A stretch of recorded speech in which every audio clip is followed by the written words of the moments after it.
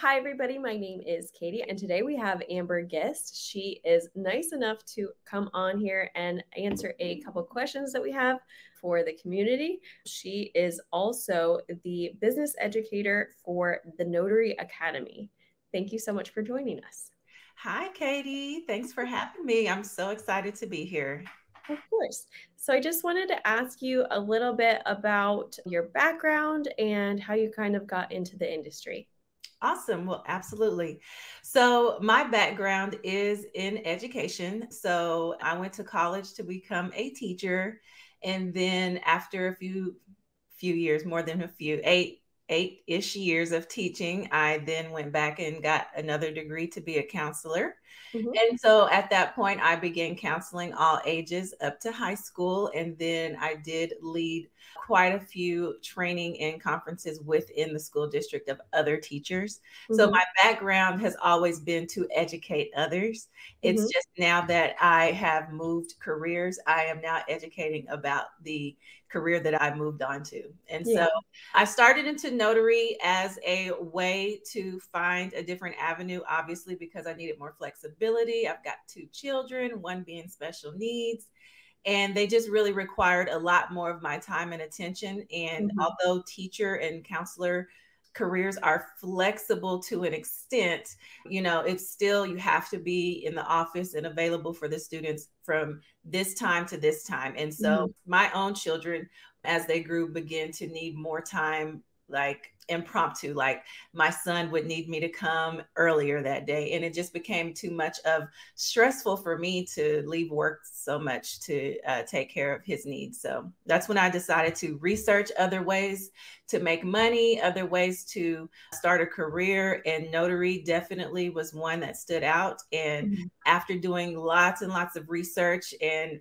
interviewing people, looking at podcasts, going to conferences, I was definitely set on having a notary business just because of the flexibility and the amount that I can get from my hour of time doing an appointment.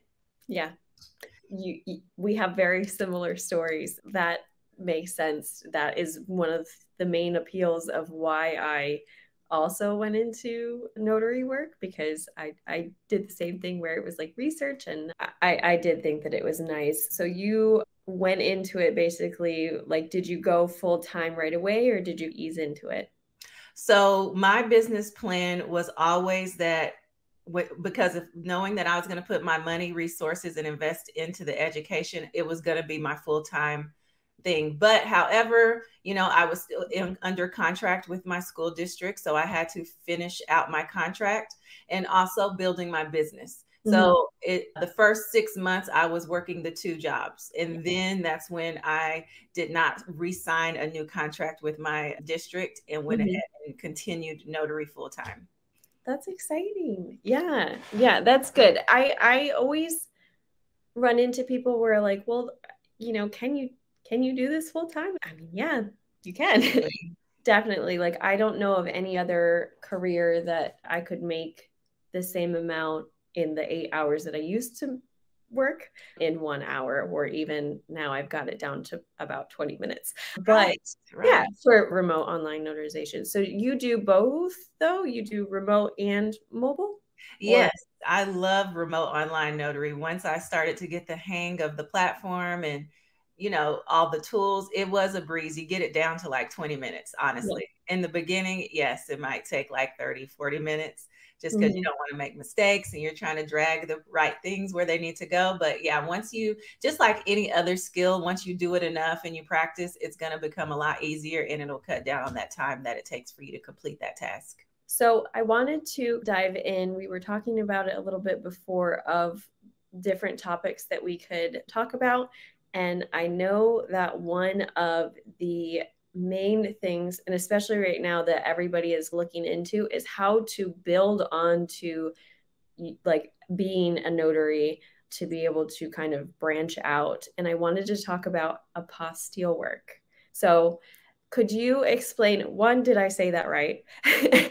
And two, could you explain a little bit about what that kind of is? Okay, yes. So it is that you said it right. It's Okay. apostille. But if you ask like 5 different people, you might get 5 different pronunciations. The term does stem, I believe, from French origins. So it is apostille. And I'm Texan, so I try my best to say it correctly, but most people know what you mean when you say the word, regardless Mhm. of if it's exactly the way it's supposed to be pronounced or not. Yeah. So an apostille is basically when a person needs a document to be presented or used in a country other than the United States. Hmm. And so that country will impose guidelines for whoever that person is for them to accept that document.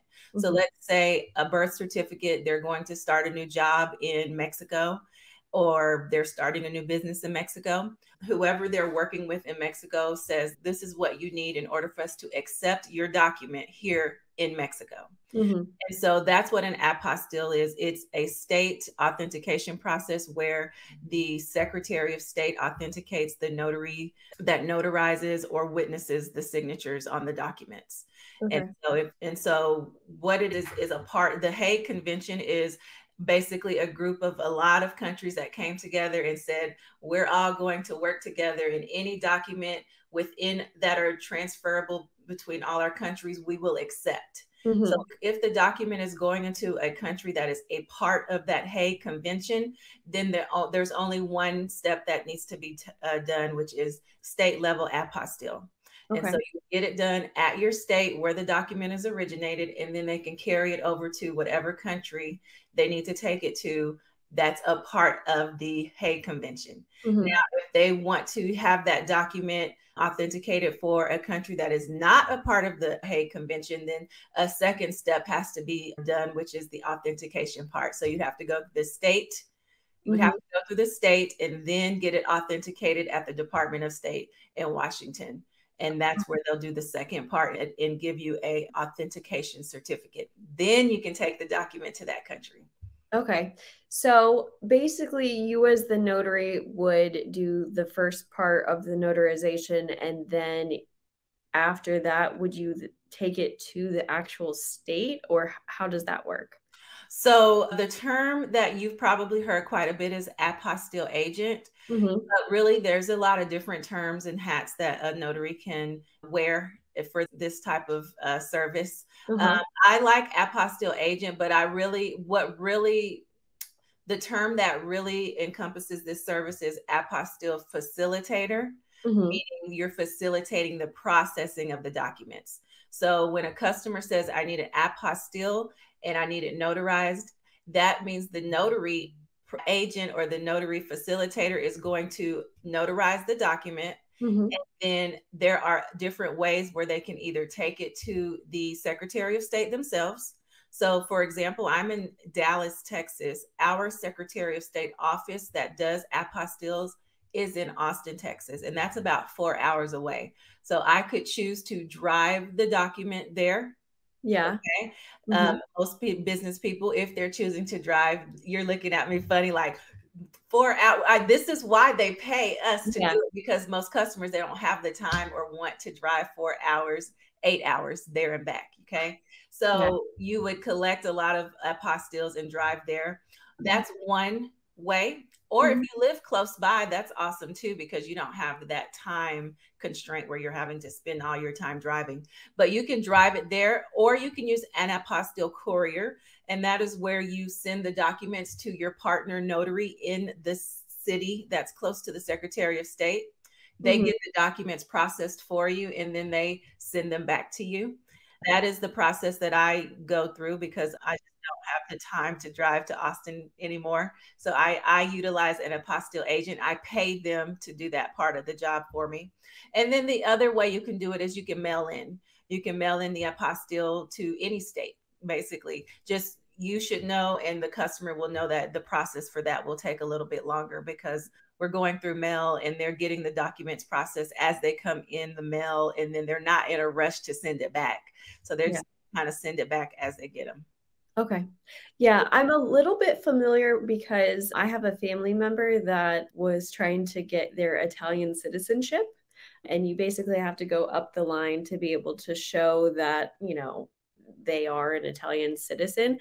And I do remember briefly that it is a very, very huge and a little bit arduous process. So I can see why clients would rather use someone as a service to be able to do that instead of go through all of those hoops, because it's a lot. And if you don't know, you can just waste a bunch of time, like Right. sending off to the wrong place. Well, the notary business in itself is a convenience-based business. All Mm-hmm. right. These customers can do every single of one of these things on their own or go to, wherever they need to go to get notarized. It's convenient. They want Yeah. to do it in their home. They want to do it while they're sitting on their couch. They Mm-hmm. want to do it at the airport before they go on a business trip. They don't want to spend 4 or 5 hours waiting in line trying to get to that Secretary of State to maybe do it right or wrong. That's why they pay for the convenience of someone who's knowledgeable, educated, certified to do it for them. Mm-hmm.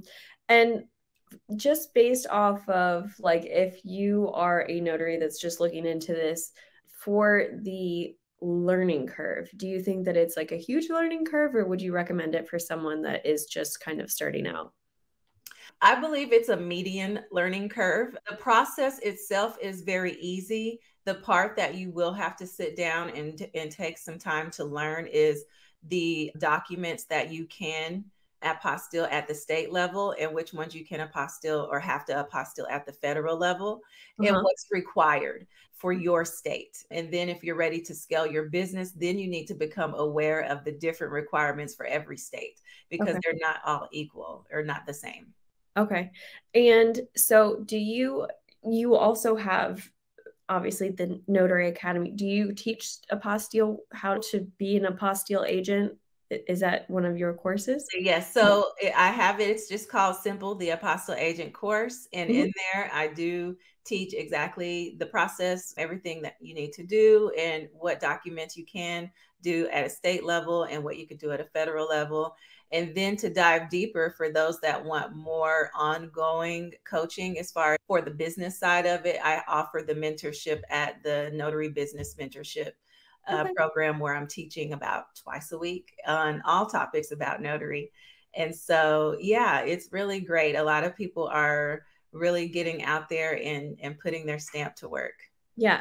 So, what are some of the, sorry to kind of put you on the spot, but what are some of the reasons why someone would do apostille, or like as a signer, why would I mean, I know why I would want to, but like, what are some of the examples of someone that is looking for an apostille? One that comes to mind, just because I just did one, was for the process of adoption. It's Hmm. required to have an apostille.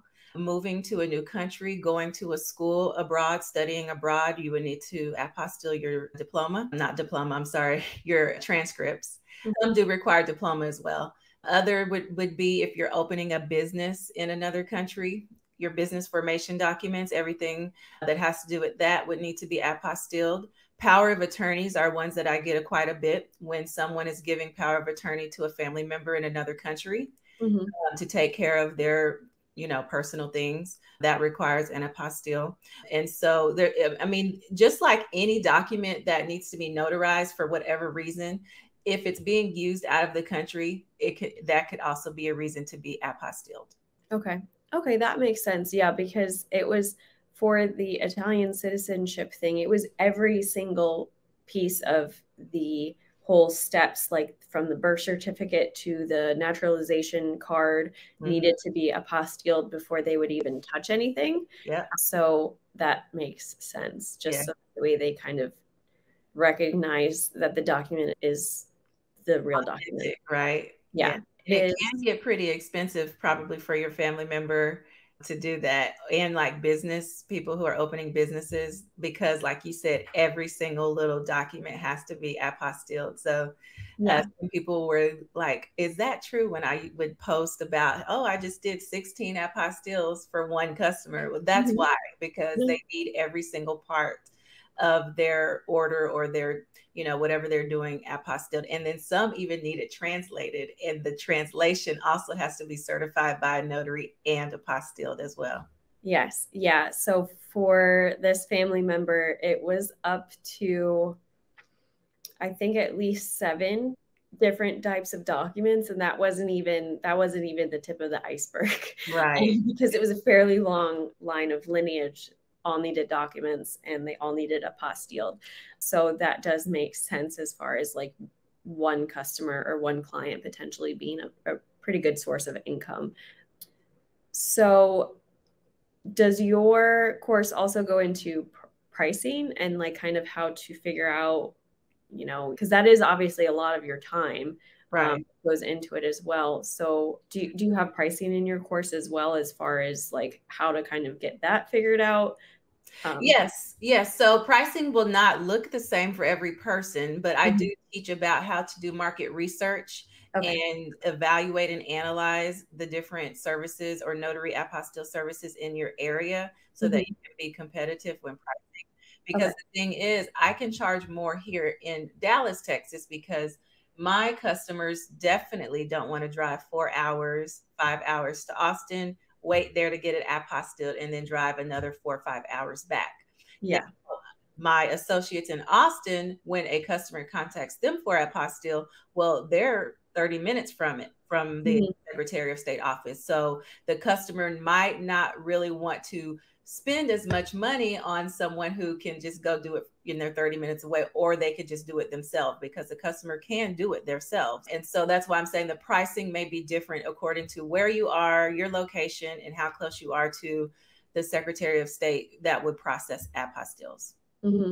So the other thing is have you noticed that remote online notarization has kind of opened up the client base that you've been able to do? Because like, let's say I'm in Florida, but I ask you because the documents are in Texas, would you be able to remotely notarize it and then move it to Texas?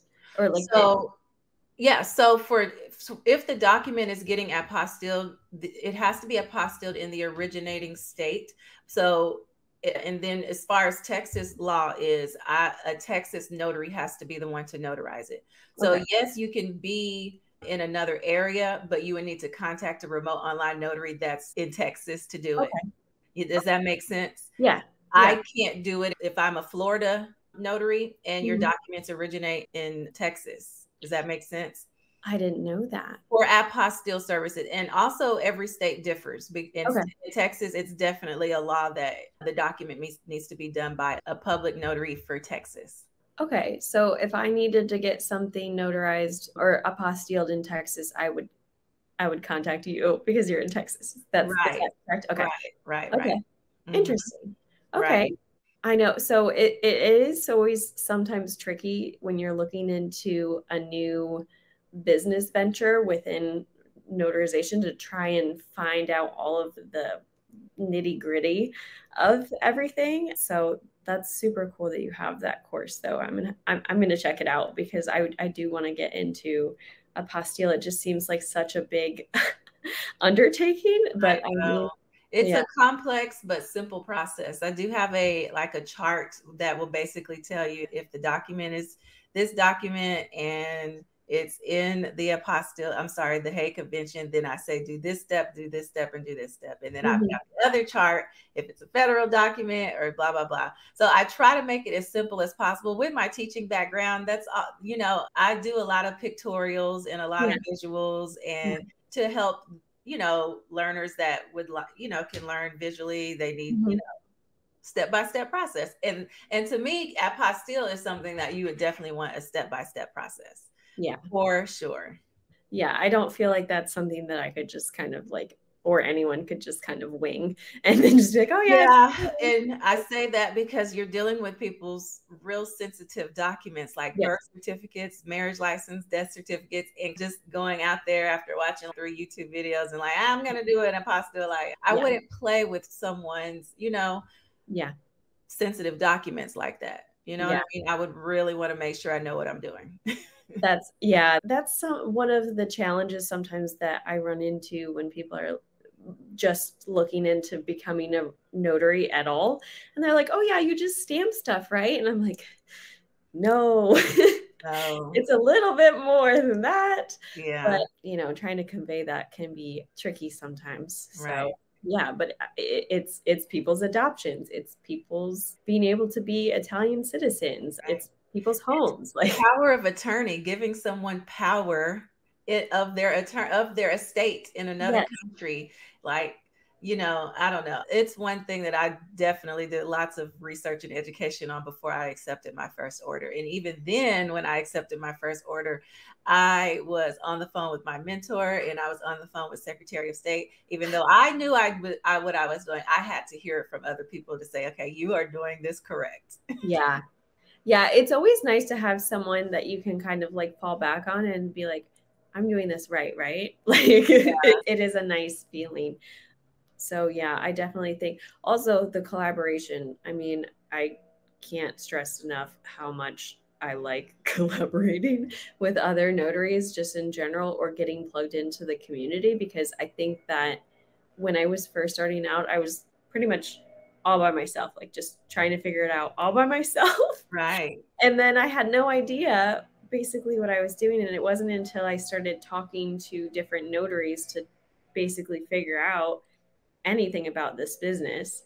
But it's a constant, continuous, like it's been almost a year and a half that I started doing the remote online notarizations, and it's still something new every single day, where it's like a huge learning curve Right. still. Right. Yeah.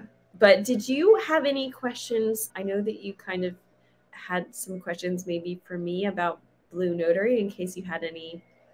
Yes. So I asked some of the members in our community, and I Mhm. did have two questions for you. Sure. And so, just the best that you can. So Yeah. the first question it says, is there a better way to answer open calls? This person says that she's a beginner, and I believe she's just having a hard time on the open call line getting assigned for some of the closings or for some of the appointments. Yes. Yes. So that is something that is somewhat common. And I'm sorry if you can hear the mowing people. I'm hoping that we're able to kind of, can you still hear me? I can hear you, but I can hear them too, but that's okay. Okay, sorry about that. They choose a little bit of an inopportune moment. But anyway, so for the open call program, my best bet is to either make sure that you stay on the dashboard, or you will get emails, but there can be a lag time and it is very, very competitive. It's first come, first serve. We can't guarantee the volume. And we do have a sales team that we are constantly getting more brand awareness and traffic.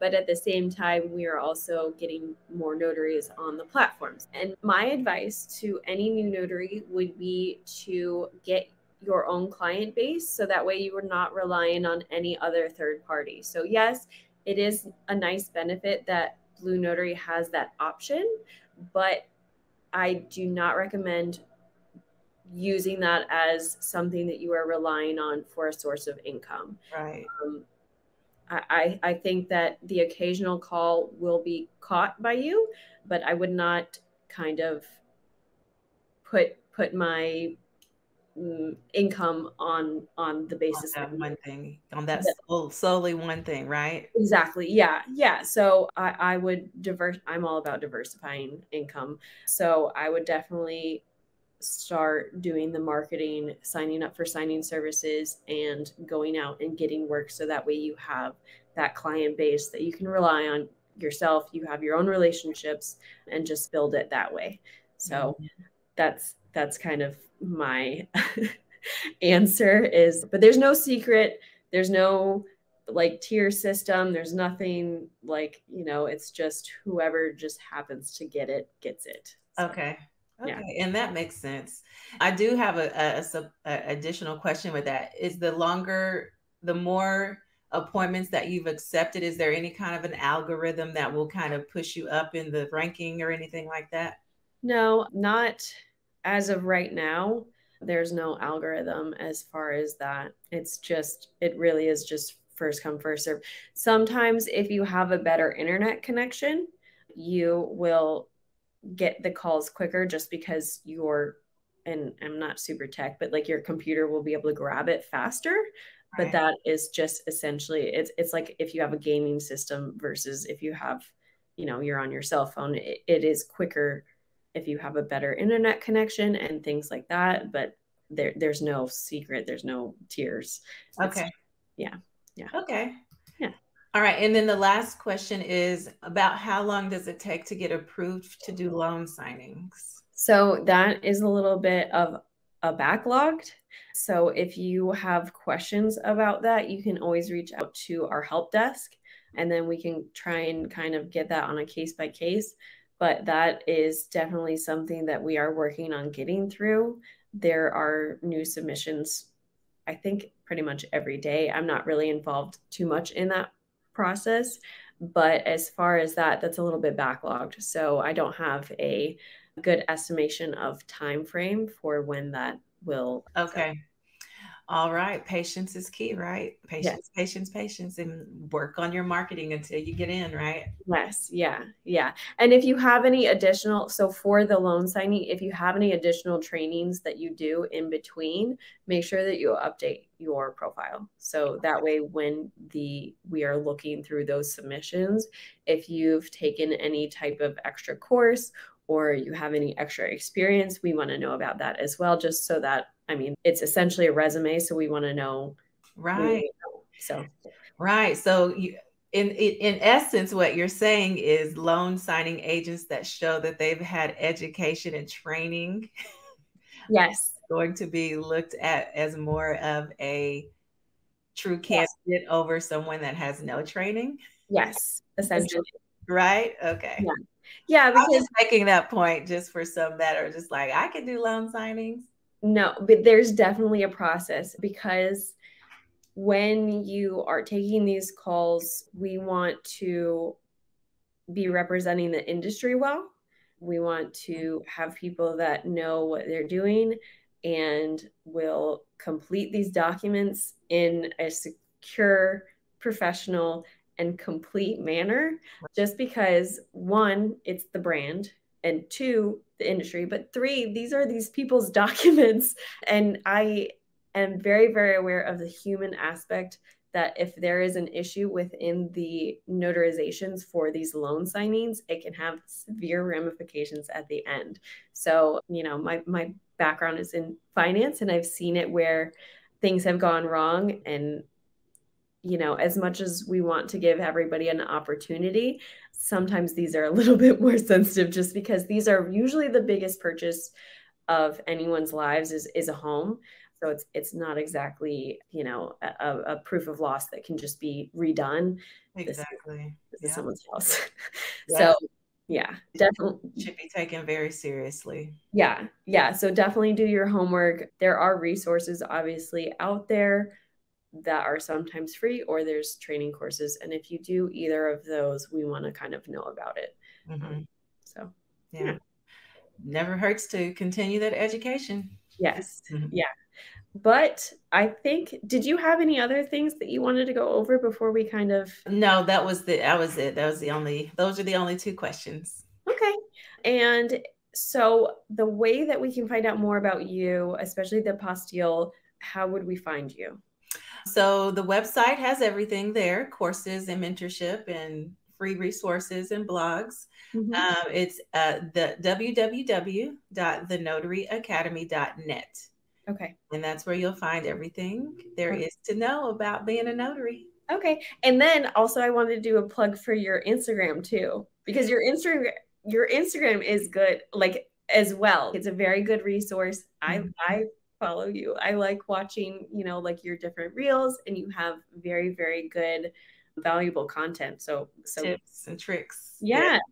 So good job on the social media, because I know that putting yourself out there on social media can be hard sometimes. So I appreciate you doing that, because it does help the community. So thank you. And so yes, Instagram is at amber.thenotary.